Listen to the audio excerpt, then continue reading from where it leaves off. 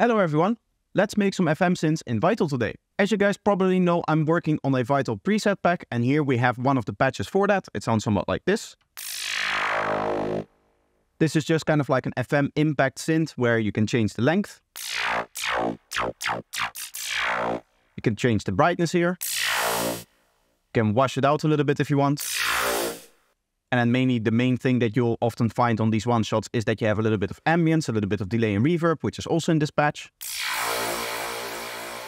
And as you can hear with the delay and reverb, it sounds a lot nicer. But what I want to show you today is actually the technique that I'm using to create this kind of timbre. And then we'll also make another patch from scratch for the Vital pack so that I can explain it in a little bit more detail. So this whole patch is based around not really like actual FM. As you can see, there's no FM setup over here. And even the waveform that we're using is not really an FM type waveform. What I mean by that is if I go into this oscillator over here and I go, for example, to the Psytrance Essentials Volume 3 here by Dash Glitch, you can see we have these FM tables over here, which really is just a wavetable that is made with FM. It has this nice kind of character to it. It has these nice kind of textures to it.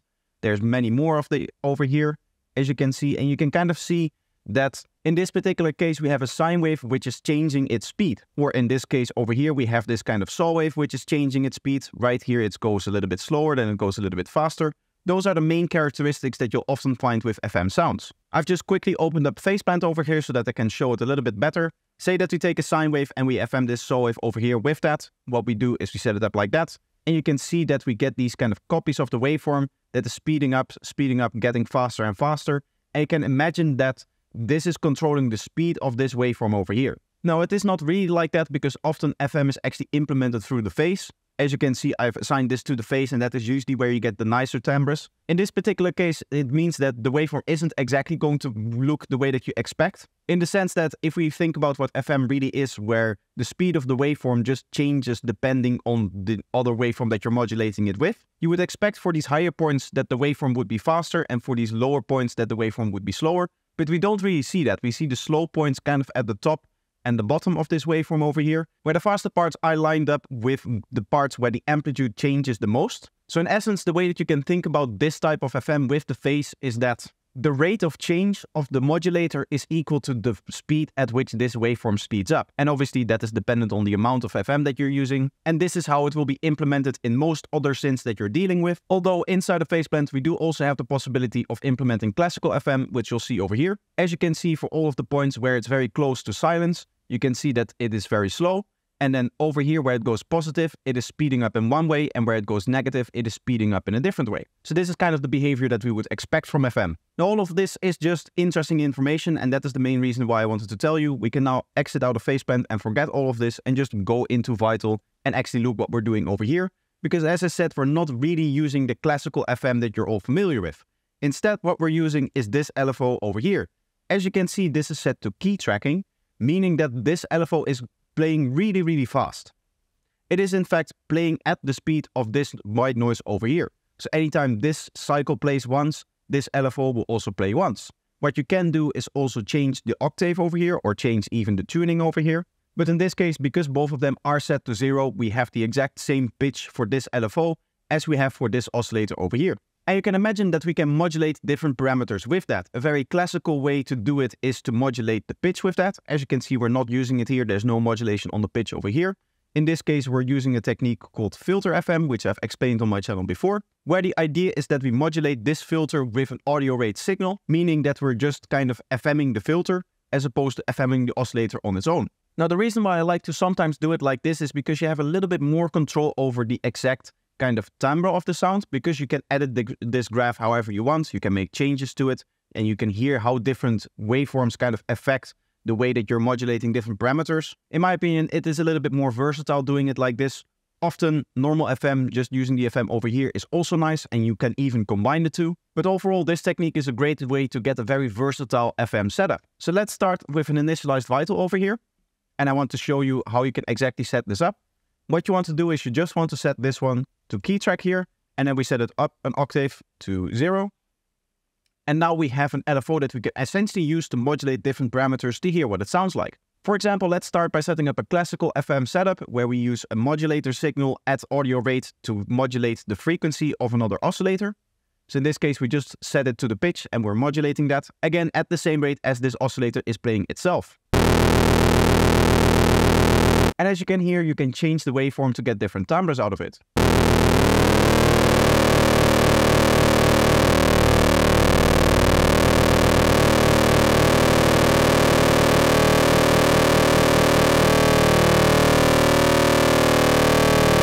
And as you can also hear, for different waveforms, what will happen is they will kind of align. Sometimes you hear a little bit of drifting, which can be nice, but other times you don't actually want that. What we can also do is the same setup as we saw before, where we just use a bandpass, for example, to have the signal go through something. In this case, I'll use an analog 24 dB. And then we'll just set this over here, set maybe an amount like this.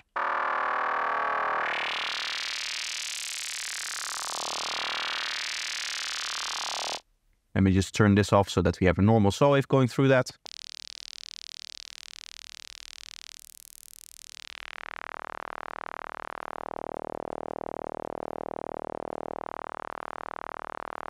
Okay, for some reason in this particular patch, what I cannot get to happen is this filter to be like actually FM'd.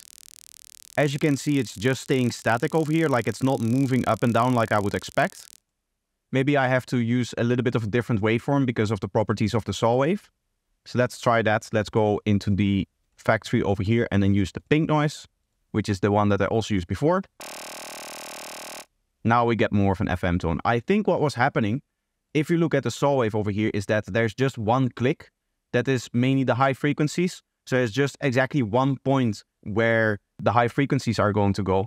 And that means that there's just like one point in the modulation where the actual high frequencies are going through the bandpass. So it's not like the filter isn't working. What is happening is that because it always lines up, because we have these two oscillators tuned to the same frequency, the bandpass is always in the same position when this click plays over here. In fact, if we experiment a little bit more and we send oscillator 2 through this, set the phase all the way down, you can hear that it always re-triggers, but we can set the position of where that bandpass is going to be by setting up the phase.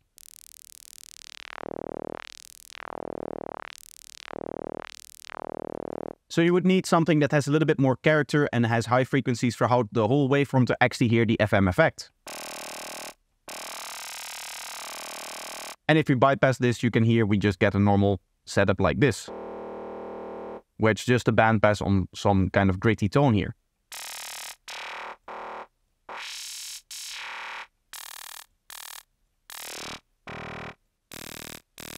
As you can hear, I can get a whole bunch of different tonalities out of this, and I can just tweak it however I want. So let's use this idea to quickly make a patch here. What I'm going to do is I'm just going to put on a multi-band compressor so we get a bit more volume.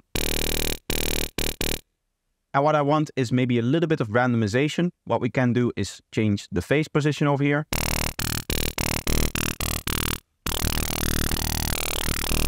It would also maybe be nice to find a different waveform. Let's go into one of these over here and see if there's some cool stuff here. See if we can find some nice interactions here.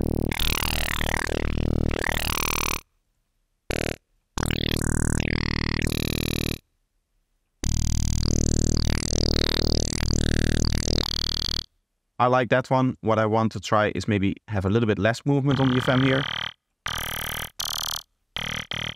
Maybe we can find a position that is nice in here with the phase, which is really important in this kind of stuff.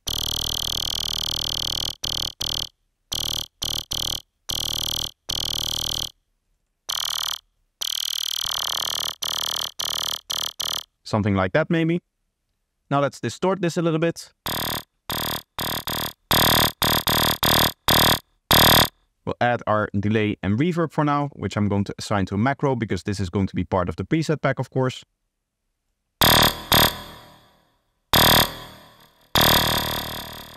We'll set this to 1/8 ping pong, dotted on both of them.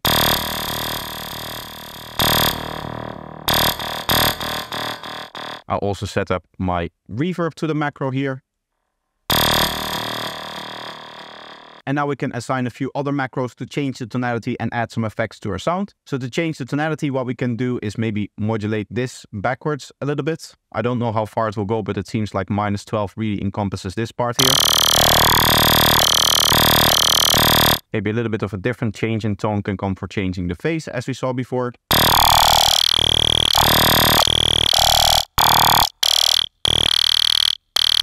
maybe have that.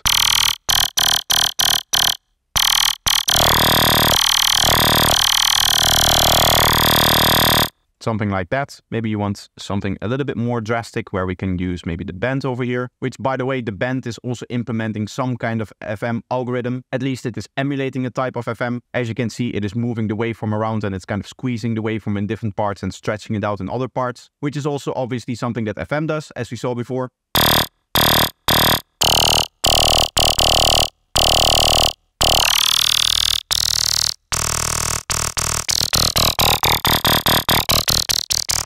I like that interaction that we get there. There's a nice range of tones in there that the user can choose from if they get this preset. The next thing is maybe adding a little bit of movement. So I'm going to use this filter over here. Let's put this right before the multiband over here.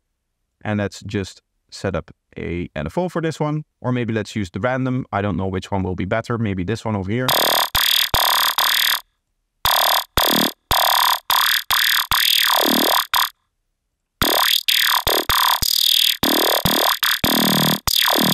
Maybe we want a bandpass instead.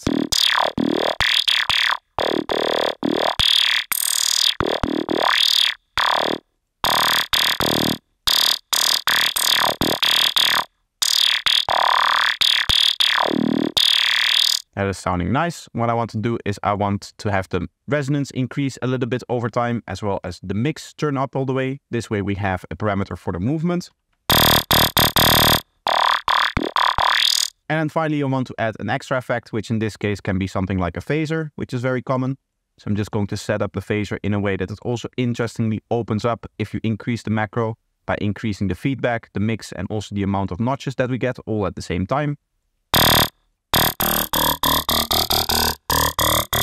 Maybe even the depth would be nice. Having multiple parameters kind of open up like this makes the phaser effect a little bit more expressive.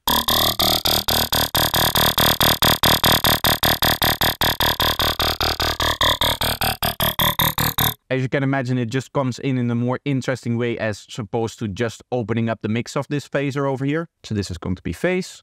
And finally, we need to set up the mod wheel over here, which I like to use for kind of like a main modulation that people would use. In this case, we don't really have anything that could maybe be taken over by a modulation. So what I would like to do is maybe make that. Maybe let's add another kind of peak area here. What we can do is use the actual peak that should be in here somewhere.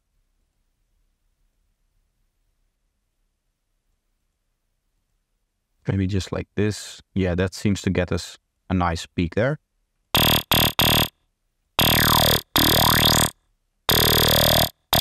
And what we then do is we set up our main modulation. So this would be like maybe 8 bars long and it would go up and down.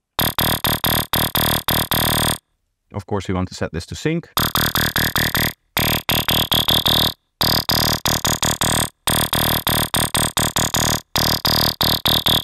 And then we want the user to be able to overtake that modulation. So what I'm going to do is set up the mod wheel over here and then assign it to this as well. I want to set the same values. So I just copy from here and then again, go to here, paste that in there. And then in the matrix, what we have to do is we have to tell this modulation over here that is set to the amount to only be applied at the very lowest point of the mod wheel. So if the mod wheel is all the way down, this modulation is going to play. And otherwise, the mod wheel itself is just going to apply its modulation, which is just linear, meaning that for the lowest value of the mod wheel, this modulation is applied to the signal over here.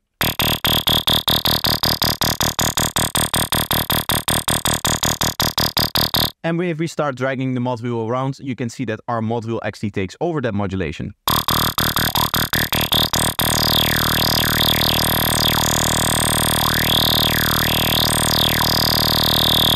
Which, as you can imagine, is really useful stuff because the user doesn't have to go into the patch if they want to alter that main modulation. Finally, to make sure that this preset is easy to use, I'm going to set up velocity tracking, I'm going to set up the pitch bend, and I'm going to set up the amount of voices that it needs. Maybe you want a little bit of glide, let's check for that. That could be cool. Maybe playing 2 different notes would be interesting with this kind of patch here. Maybe a little bit more though. And with that all said and done, what we need to do is just save this patch over here. I'm going to call this filtered FM because we're using a filter FM setup. And I'll describe what the mod wheel does. It's the peak filter here. And now we have our final patch. So that's going to be it for today. This was just a little bit of a quicker video. I hope that you still enjoyed it and that you find the patch useful. The next video will probably be the announcement of my Vital pack because I'm very close to finishing it. I need another like 10 patches maybe and then it's done. Actually, at the time that you're seeing this, the pack may already be uploaded because I'm going to upload it earlier than the video comes out. That is because I'm currently running a sale on my Gumroad where you get 30% off if you use promo code SPRINGSALE24. It needs to be all lower caps and all attached for it to work. So make sure that you check it out if you're interested in some of my products. But that's going to be the video for today. I hope that you enjoyed it. If you want to support the channel even further, another way to do that is by continue watching some of my videos. So there will be 2 up on the screen right now. So you can just pick one and enjoy. I hope to see you in the next one. Bye bye.